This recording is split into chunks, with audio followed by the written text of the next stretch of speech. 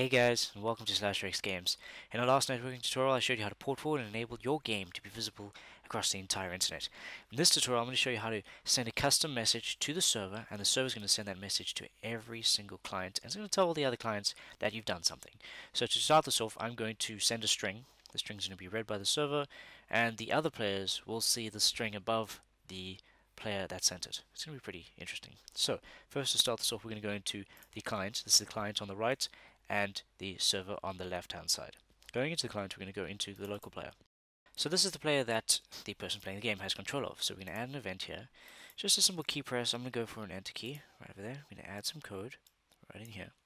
Now, firstly, to start this off, we need to do a few things. We need to clear the buffer. Then we need to write our tag. This is our uint8 variable. It's going to be our little tag telling the server exactly what this message is for.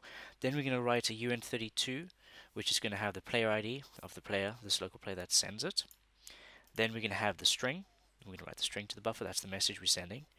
And finally, we're going to write the message to the socket. Now remember that the socket is held by object controller. So when we want to send something through the socket, we need to reference it as object controller's socket. Alright, so let's start this off. Firstly, we are going to say hbuffer clear, like that. And it's the global dot buffer that we are clearing.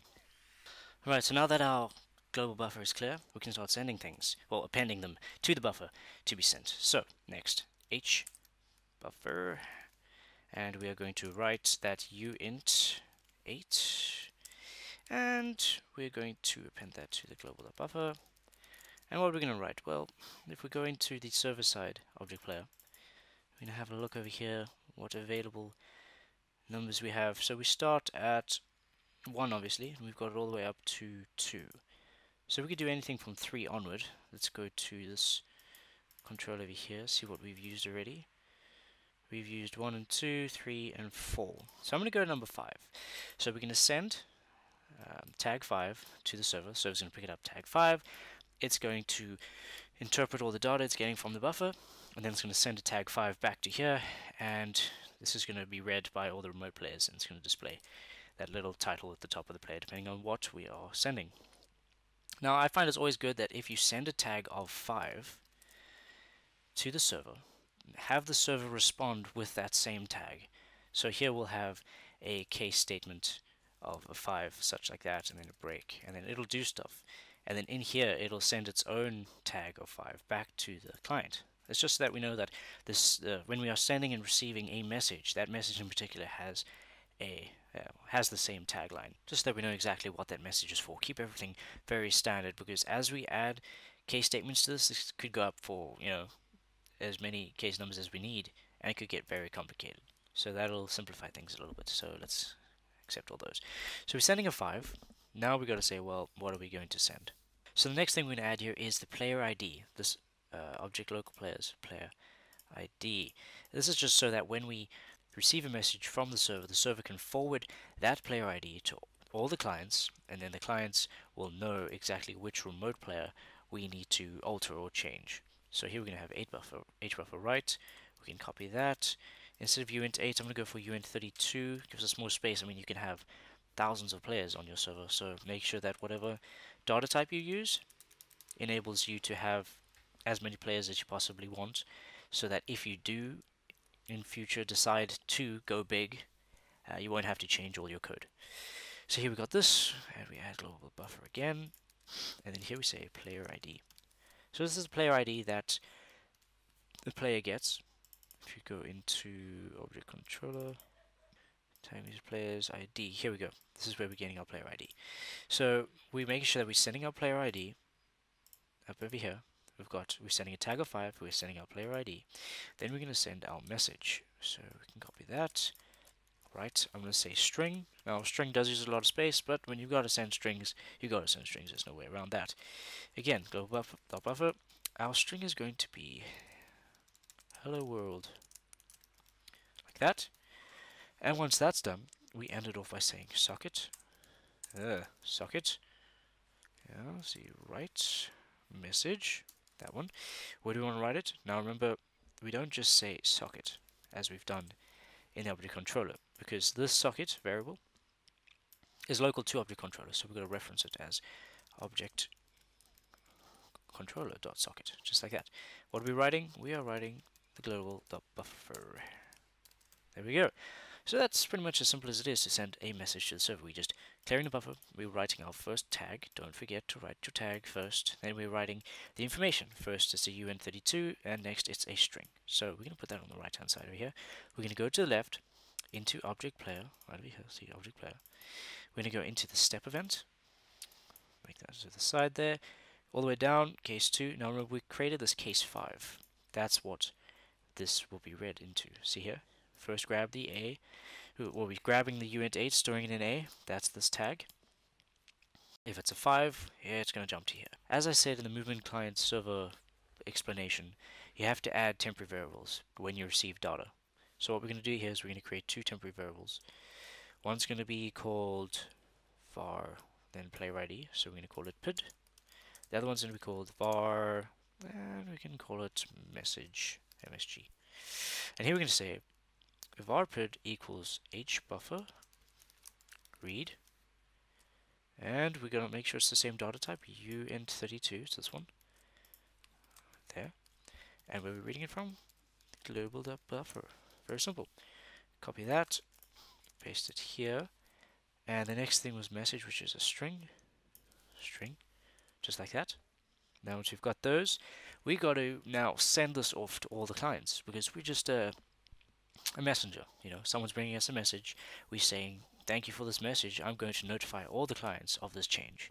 So first we're going to say hbuffer clear, so we can actually copy this. We're clearing the buffer again. Remember the server also has its buffer.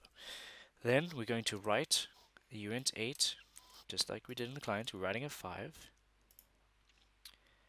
So we're writing hbuffer write uint8 global to buffer and 5. As we did before, we're going to write these 2 also to the global buffer, just like this. Then instead of player ID, here we're going to have PID, and over here, instead of a string, we're going to have MSG. So we're just taking what we read and we're sending it off somewhere. So we're appending all these pieces of data to the buffer. Once that's done, now we need to think, well, we need to maximize efficiency of this game. We need to make sure that if we get a message from a player, we don't want to send that message back to the player. That's redundant. There's no point doing that. So rather, we're going to check that we only send this message to everyone who isn't the person who sent this to the server. So to do that, we simply say with object player. So now this is checking with all object players, including the guy that sent it to us. And here we're going to say if player ID is not equal to other dot player ID, just like that. Then we're going to say socket write message. It's pretty much exactly the same as this here, this line. Then in this case we're going to say socket because that's local to object player on this server side, and we're writing the global buffer, just like that. So the client is sending a tag of 5, is sending his player ID, and he's sending the string hello world to the buffer via the object controller socket. Then the server is reading that the uint32 and the string into 2 temporary variables, PID and MSG. It's clearing its own buffer, and it's just sending those along to all the clients, just like that. So now we're going to go into here, click OK. We mustn't forget to go into remote play and give him a variable here called title. This is just what's going to be displayed above him. We're going to change this when it receives the message. Okay, go back into controller, over here, into the step, expand that, scroll down, case 4, we're going to make a case 5 now. So we're keeping it standardized. We've got a case 5 there, and we've got a case 5 here. Very simple. Then over here, we're going to say, very similar to the way we did it in the server, we're going to grab these 2, var PID and var message. We're going to copy those, paste them over here, because we're getting this, remember this 5 is getting put into A, which is being switched on, which brings us to case 5. Then we're getting this PID and this MSG. So we're getting 2 temporary variables. Remember, we're making them temporary because controller is going to be handling a lot of variables for a whole lot of different objects. So we want to make sure that these variables are deleted after the step event has run its course. So we've got PID, we're getting in the uint32 that was sent over here. We're getting the MSG, which is the message, which was sent here. Then we're going to do some stuff with them. Now, what we're going to do is we're going to use this player ID, and we're going to cycle through all the remote players, and we're only going to put this message on the specific remote player that sent it, right? So if we player 2, we're going to see that player 1, our little player 1 remote player, is going to have a message at the top of his head. It's going to be pretty cool. So we say with object remote players, bring that up, there we go, cycling through all the remote players. We're going to say if server ID, remember remote players get server ID, not player ID. So if server ID equals PID, which is the player ID of the guy who sent it, then title equals MSG. So this is the title of object remote player. Remember, we are now entering a whole different scope here. We're entering the scope of object remote player. Okay, so if the remote player's server ID is the same of the player ID, so if we're seeing a guy whose name is Steve, and Steve sends a message, so on our screen we see a little remote player, a little enemy called Steve. It's going to receive the message from the server, so we're going to receive that message. Then it's going to say, well, Steve, the remote player with the player ID that equals whatever it is, and the name of Steve, is going to now display this title above his head. So that's pretty much that. We've got the break statement right over there, so that's ending that. So that is pretty much it. Send the message, we're getting it, and we're displaying it. Now, also we need to make sure that object controller, it seems here, oh no, not that, delete. The draw event, object controller over here, this draws all the things. Now notice here I've got draw text, round X, round Y, -50, and title. So we're just displaying whatever title is, whatever the string and title is here in the object remote player. So when we start off, it's going to say, let's see, remote player, it's going to say blank. Then as soon as we push enter, it's going to go here, local player, we push enter, it's going to send a 5, it's going to send our player ID, it's going to send the string hello world to the socket. It's going to go all the way to the server. It's going to get read here into two temporary variables, PID and MSG. Then we're going to clear the server's own buffer. We're going to write that same tagline, that same 5. We're going to write the PID which we received from the client and the message. And we're going to make sure that we only write it to everyone who didn't send this message. So that's all the other players on the server. So that's writing the 5, the PID and the message back to the clients. Go back to clients, go to controller. Controller handles everything for all the players and remote players. Into the step event, scroll down to tag 5. See that? That's tag 5. We are sending the PID and the MSG, which is being read here into two temporary variables exactly the same way. Then we're going to go cycle through all the object remote players, find the remote player whose server ID equals PID, and we're going to set the variable title, which is displayed above the player, as the message that we're getting in. So that is exactly it. I'm going to save all this, go OK, save, save.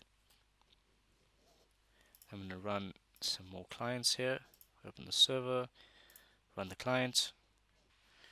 Okay, so top right we've got Steve, bottom left we've got Bob, and bottom right we've got JP. Now when I move JP around, you can see he's moving around on all the screens right over there. If I push enter, it's going to show that over here. It's going to change blank to hello world, and it's going to change this blank to hello world. Enter. See? Hello world. It didn't change Steve because Steve's server ID is not the same. So it only selected this remote player and set him to hello world.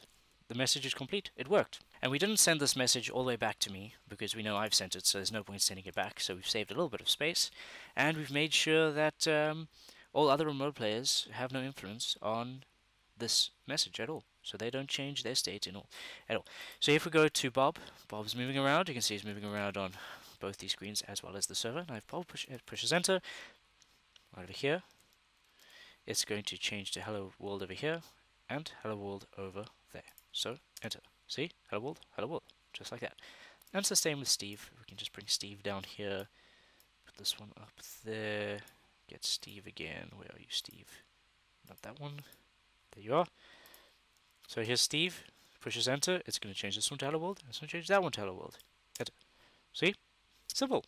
So that's how you send a message. Now, with this knowledge, you can send anything you'd like to any remote player, as long as you have that player ID of the remote player. So if you're going to jump ahead into bullet creation, you can just, the player clicks the mouse click sends a message to the server saying, server, create a bullet. Then it's going to tell that server to tell every single remote player to create a bullet on their client side, and this bullet's going to belong to whomever created it. It's exciting stuff. We're going to get to that very, very soon. So I hope you enjoyed this tutorial.